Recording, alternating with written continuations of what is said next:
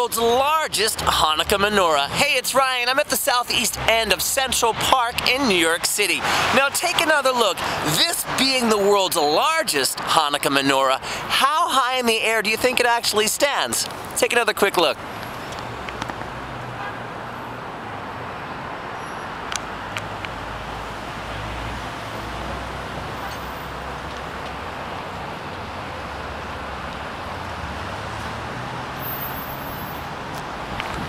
Well, the world's largest Hanukkah Menorah, which stands here at the southeast end of Central Park at 5th Avenue and 59th Street, stands a total of 32 feet high up in the air.